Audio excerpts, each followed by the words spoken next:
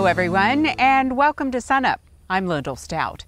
Some horse owners in Oklahoma are concerned about the possibility of blister beetles this time of year. We'll have more on that in just a moment, but first an update on this year's cotton crop. Here's Sunup's Curtis Hare and our Extension Cotton Specialist, Dr. Seth Byrd. Talking cotton now with our Cotton Extension Specialist, Seth Byrd. And Seth, it's been a pretty weird summer, as we've been discussing a lot here on Sunup. So how has that weird summer been impacting cotton? I mean, it's been fairly beneficial, to be honest. You know, we've had some cooler weather to start, and I know we talked earlier in the summer and we were worried about being behind.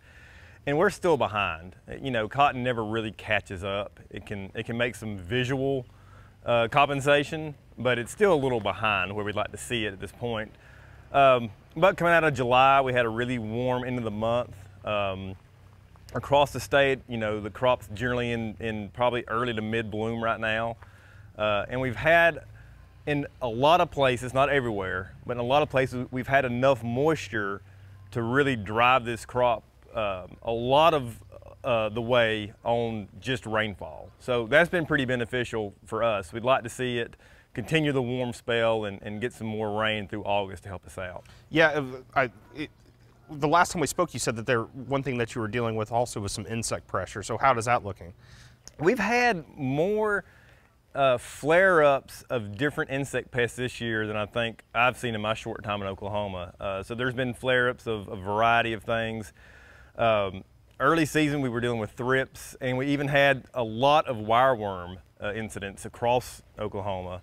And then as we moved into the squaring stage, we started seeing both flea hoppers and plant bugs. But we've kind of survived a lot of it. I know there were a lot of sprays made. I know folks were diligent in scouting and making proper timely applications to help us protect the crop. And anytime you've got a crop that's immature or behind on the calendar, retaining fruit and protecting fruit is the only way to really mitigate that lost time we had early. And so I think we've done a good job of that. And so now we're in full bloom in most of the crop, or at least early bloom. And so now we're worried about stink bugs. There's usually stink bug pressure somewhere in the state every year. So scouting for that and making timely applications is going to be just as important to protect the fruit. So, you know, going forward, you know, it's August now, September is going to be here before we know it. And, you know, we're going to be creeping along to harvest. What's some things that really just need to happen with the cotton crop going forward? We need a very, very long August and September. We really need a lot of favorable weather. You know, we'd love to see rainfall just to help us out, especially with the dryland crop. If that rain could fall overnight and not have interrupt our sunlight and our warm weather, that'd be great. But yeah, we just really need to sort of make up some ground on what we experienced early in the season. And if we've got good fruit retention, and if we've been able to protect against, you know, losses due to pests, you know, a warm August, a warm September can really help drive that fiber development. And as long as we got good fruit retention, we can hopefully still have a crop that turns out mature, you know, by the end of the day. Now, back to last year when we had that cool snap in September, or 2 years ago where we had that, you know, kind of early October freeze, something like that this year could be pretty detrimental just because we've been behind, and we still are behind at this point. You know, I was going to bring that up. Are there things that producers can kind of keep in, like, you can't predict the weather, but just kind of prepare for something like that in regards to just managing the crop, maybe defoliation or stuff like that? Yeah, I mean, I think you got to manage for pulling that trigger early all year long, and that's why we really talk about, you know, we don't like to, compared to other areas of the cotton belt, we don't like to see in short season environments big applications of fertility go out. But yeah, I mean, we've done some work with harvest date, application timing. There are some opportunities if we get into a situation where we might need to make an early application that we don't see a huge detriment to that. But again, it's also being able to predict that. We don't always see them coming. Sometimes they show up out of nowhere, and that's something that's really hard to deal with. All righty, well, thanks, Seth. Seth Byrd, Cotton Extension Specialist here at Oklahoma State University.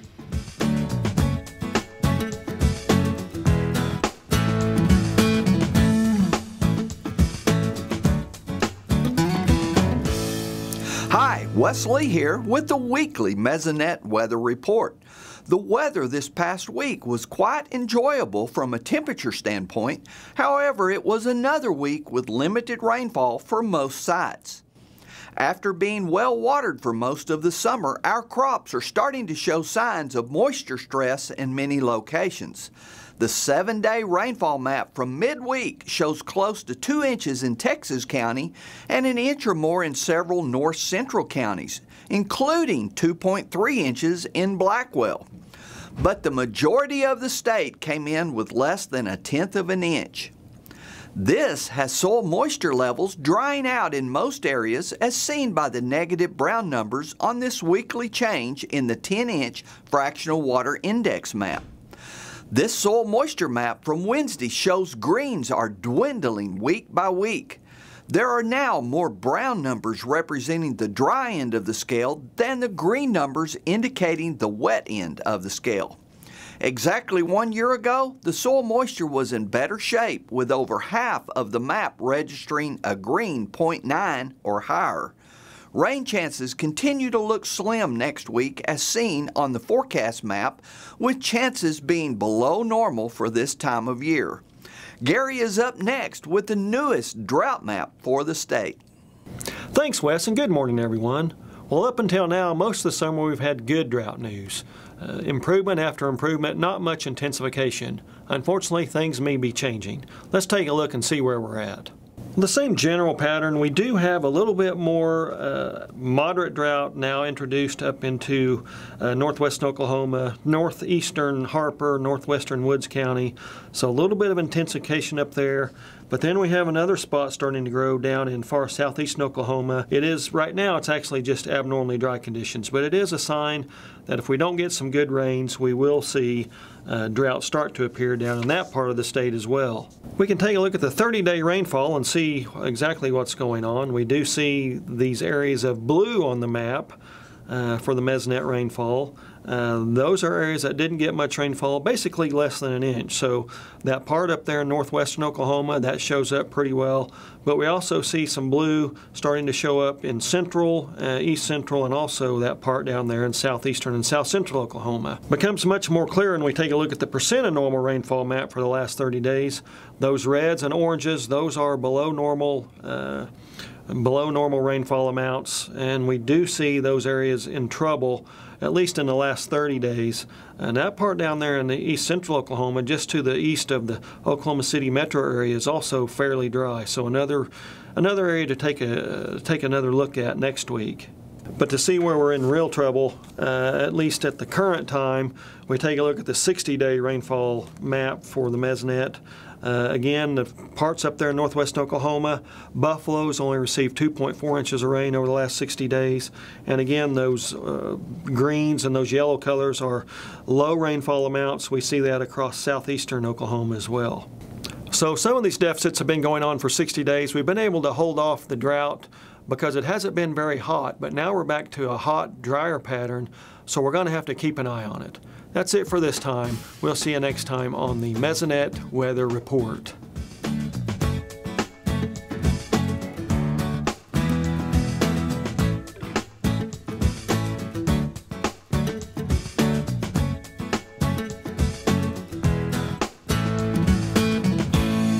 We're joined now by Dr. Kris Hiney, our Extension Equine Specialist. Kris, we want to talk a little bit about blister beetles, a good topic to cover this time of year, and just kind of remind people to be aware and some of the things they need to look out for, right?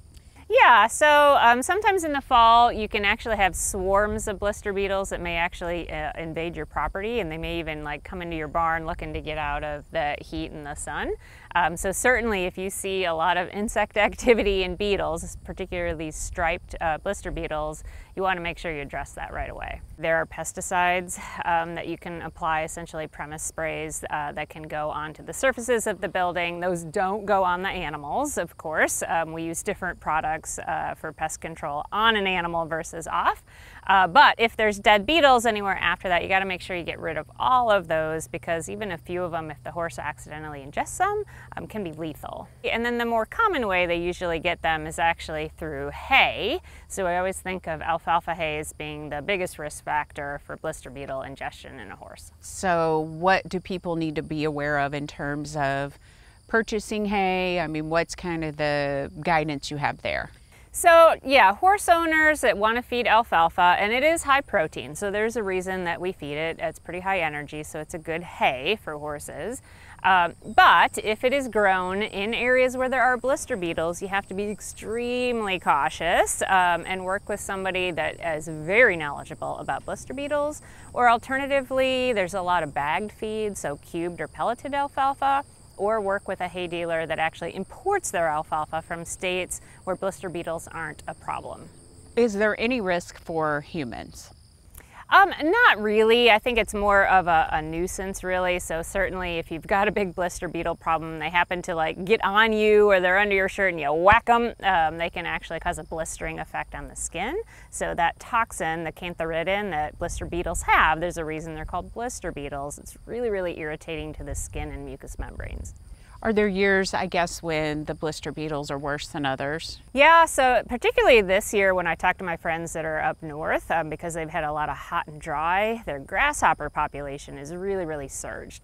And so these blister beetles, the young of them actually eat the eggs of grasshoppers. So essentially, you know, it's a multi-factor thing. So if we have a higher population of the grasshoppers as well, then that's going to drive up your blister beetle problems, and they may occur in places in the country where it's not normally a problem. Obviously, this can be a hot topic. You have some fact sheets for those who want to learn more. Yeah, absolutely. We have several of them that are available through Oklahoma State. Okay, terrific. We'll check those out. Kris, thanks a lot. And for a link to the fact sheets we talked about, go to sunup.okstate.edu.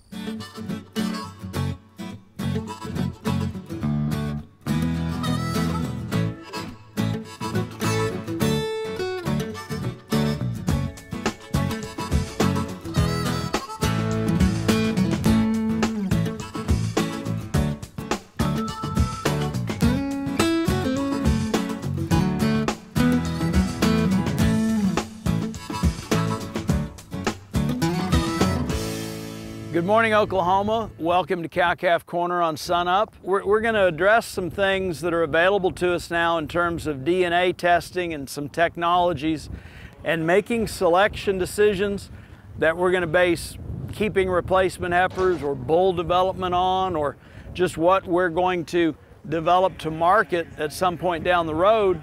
It's a benefit to us to capitalize on some of these technologies and know a little more about the genetic potential of some of these animals. What are the three things we can basically learn from DNA typing or submitting DNA? We can verify parentage. We can take a look at simply inherited traits that are controlled by one pair of genes at one locus. Think of things like the horn-polled condition in cattle, coat color inheritance, and even some of the genetic defects that we've identified over the years. The third thing we can learn from DNA testing is just getting EPDs or expected progeny differences in the form of genomically enhanced EPDs, where we're taking a look at that DNA, we're identifying some genes that have got impact on the variation we see in our performance traits, be it birth weight, weaning weight, yearling weight, milk production, marbling. These are traits that we think of as being quantitative and polygenic. There's lots of genes that have an impact on those, and those genes we can identify that maybe have got a plus effect or a negative effect. We're going to identify those, and we're going to see an EPD come back in the form of a genomically enhanced EPD. It's going to have a higher accuracy, and based on the genes we find, that EPD itself is going to potentially go up or down. First step is to contact our respective breed association and order those tests. We're going to have instructions involved on how to submit that DNA sample. That can be in the form of hair, like hair follicles coming out of a tail switch. Typically, if we're thinking about young calves, we need them to be older than weaning age before we submit DNA that way. Probably the most convenient ways to do it on young calves are tissue samples, like a snip from the ear, or just a blood sample on a DNA card or a blood tube. If we have got an older sire that we have potentially collected and got semen and storage on, we can submit semen if we want to DNA type an older bull. But those would be the forms that it takes. Again, contacting a breed association and figuring out the proper method to get those tissue samples submitted to the lab. We're looking at a few weeks turnaround time, maybe 2-3 months tops from the time we'd order test, submit the DNA, and actually obtain those results from the lab. Again, we're going to verify parentage. We're going to identify genotypes at locus where we have known genetic defects or horn pole status or coat color, and we're going to end up getting genomically enhanced EPDs that are more accurate. And because they're more accurate, they're going to improve our accuracy of selection and potentially accelerate our progress in meeting our breeding objectives. Again, these are all tools that are available to us right now as we think about maybe that second round of vaccinations on spring-born calves and having them through the chute at some point here before weaning or at weaning. All this is information that we can have in our toolbox to base selection decisions on these cattle at a very young age, that when we're talking about registered pedigreed animals that we've got a breed association to work with. Thanks for joining us this week. We'll see you next week on Cow-Calf Corner.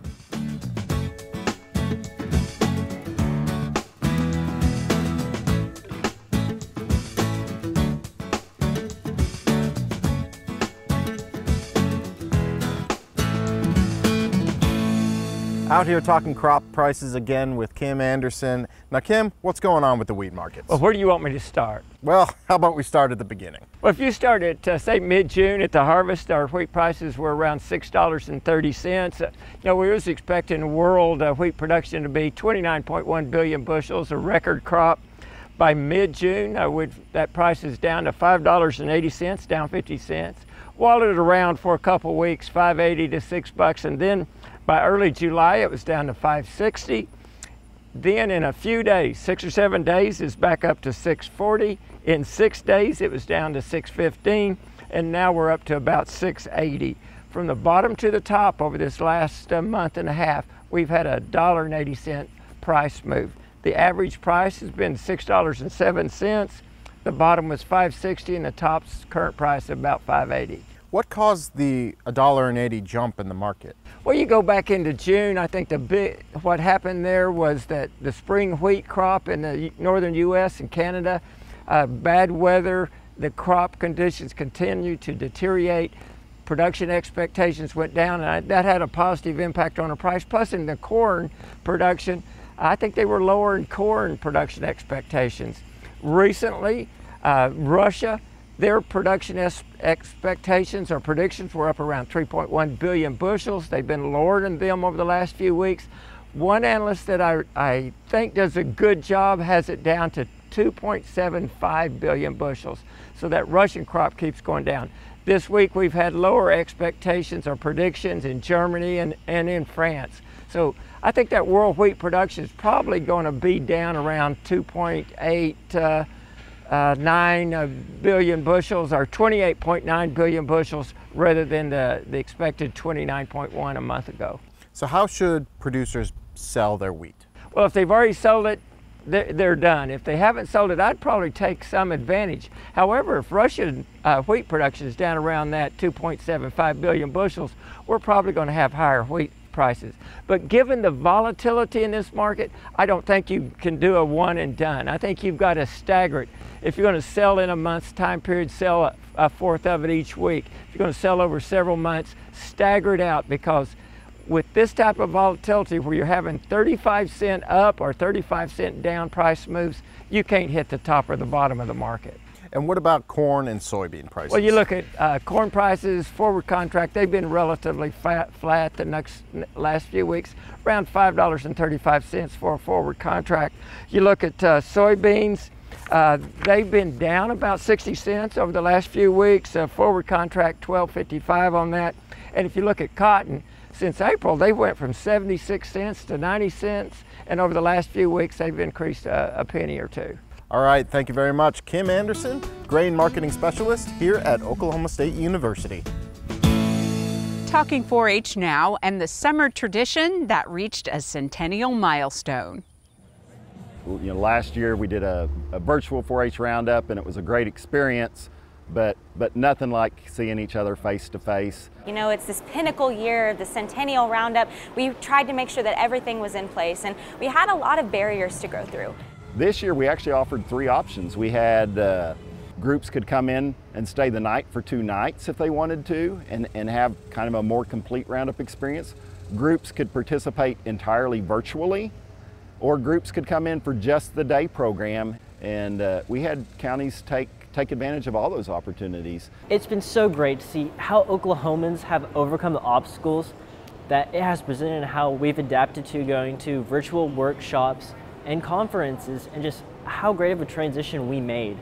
Instead of seeing it as a stop sign, we overcame it and kept on going, and we do what the 4-H motto is, and to make the best better. Coming back 2 years later, just seeing this place and being able to go up on stage and speak to my people, it was insane. I couldn't fathom how much I truly miss it, and passion and love for 4-H is there with each one of us. This is my 5th year in 4-H, and this is my first time going to Roundup. So I'm very excited that I get to be a part of the 100th Roundup. My dad went to Roundup, and he was so excited that I got to go to Roundup, and I think he got all the memories, and he was thinking about what happened to him when he went to Roundup. And my great-grandmother attending some of the early Roundups over 70 years ago, it's exciting to see the progress of her talking about staying in older dorms or pitching tents, and just how it has grown and changed over the years. And it excites me to see what Oklahoma 4-H will do in the future. And I have waited my whole 4-H lifetime to come here, and I've been so excited because they all come back with stories and fun times, and I just was looking forward to do what the older kids were doing, and now I'm here. You know, and we allowed a lot of time during this experience just to allow kids that opportunity to socialize and reconnect with their friends and from other counties, and I think everybody's just really left happy with the idea of just having had time to connect with other 4-H members and see what's going on around the state. One of the 4-Hers who attended Roundup is now back home and using her skills as a gardener to help those in need in her community. Sunup's Curtis Hare takes us to Canadian County to learn more. When it comes to tending the garden in these hot, humid days, the earlier the better. 4-H'er Kylie Dietrich wants to beat the heat for sure, but more importantly, she wants to get to the produce before the cottontail does. We grow zucchini and green beans and okra and watermelon and pumpkins and tomatoes and cucumbers and bell peppers and cayenne peppers and jalapenos. With the February winter storm and the general shakeup of the pandemic, Kylie's garden is a little behind this year. But when you've been gardening as long as she has, you learn to tread the rough waters to make a crop. When I was born, my parents started a garden, and then as I grew up, I started kind of like helping in the garden. And well, like she said, it started off when she was young, but from that point on, Kylie's been interested in being out. When we're out here planting and picking up and setting up and getting the garden all in order, she's out here with us. And when I see that they're starting to like produce, we get excited. So because we can eat like fresh produce and not have to buy it from the store. But all these good-looking fruits and veggies ain't just for the Dietrichs to enjoy. As part of her 4-H project, Kylie donates a lot of what she grows to the less fortunate in her community. And today she's taking a load out to the Manna Pantry in Yukon. It's a place where you can donate things, and people that don't have as much money and need something to eat, they can go there and get what they need and have a meal. You know, when she's handing out those vegetables and the squash and the cucumbers and things of that nature, she lights up just as much as the people she's giving it to lights up, and so it helps both her and them. It makes me feel excited that I get to help someone out and make their day feel better. Sherry Rogers is the director of the Manna Pantry, and her ministry serves about 250 families a month. She says Kylie's donations are a huge help to the community. A lot of our clients are older, and they love homegrown vegetables. They get so excited when they see homegrown vegetables. It just really impresses us, and it means a lot. It means a lot to me that some parents are doing a good job, but it means a lot to our clients that they see a younger generation stepping up and helping out. For Chad, watching Kylie dedicate herself to better her community makes him feel the way that, well, the way any parent feels when their child is doing his or her best. Proud. 4-H has been an awesome opportunity for Kylie, and she really lights up. It helps her with her self-esteem and just like we said earlier, just being able to give back and being a part of her community. In Canadian County, I'm Curtis Hare.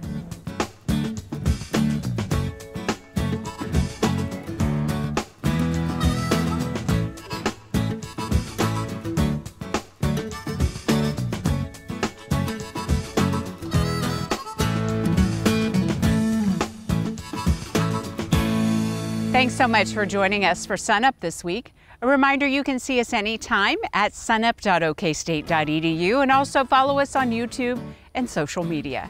I'm Lyndall Stout. Have a great week, everyone, and remember, Oklahoma agriculture starts at sunup.